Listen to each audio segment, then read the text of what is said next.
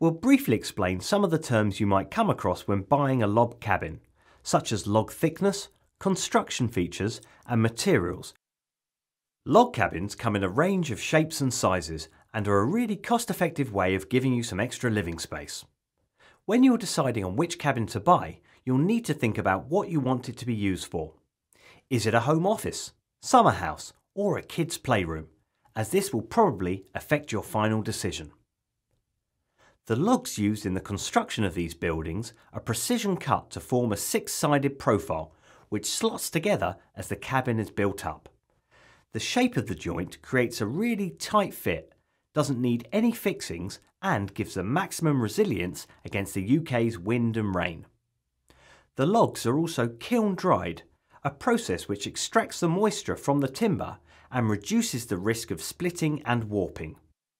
You must remember that timber is a natural material, and even though all the timber has been kiln dried, any changes in the moisture content due to the weather may still create some movement. The timber that's used should always be slow grown and from a sustainable source. You can tell if it's slow grown if you can see very tight growth rings at the edge of the logs. Look out for the FSC symbol, which guarantees that it's from a well-managed and sustainable forest. Log cabins are available in various wall or log thicknesses, from 28mm, 34mm or 44mm. A cabin built with thicker logs will be more robust and better insulated and is more likely to be double glazed, making it ideal as a home office.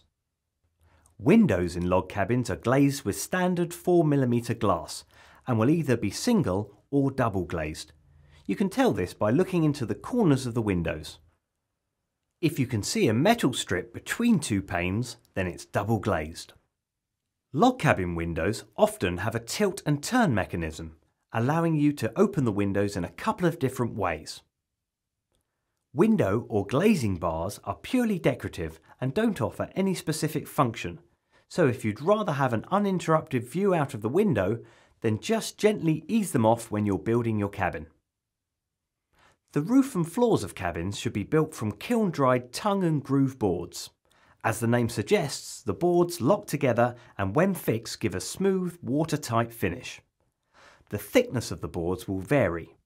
Roof boards should be 19mm thick, but floor thickness will vary depending on the cabin in question. Underneath the floor, there will be floor bearers or joists, which are pressure-treated timber beams that run the full length of the log cabin. They support the base of the building, but also raise it off the floor and protect it from groundwater and damp.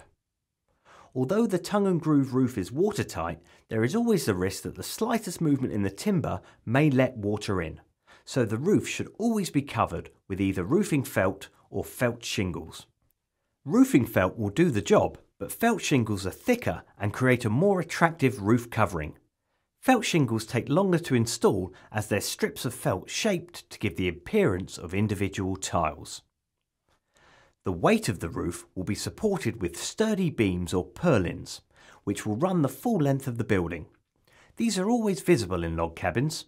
These purlins, together with the exposed interlocking corners, are what give log cabins their distinctive look.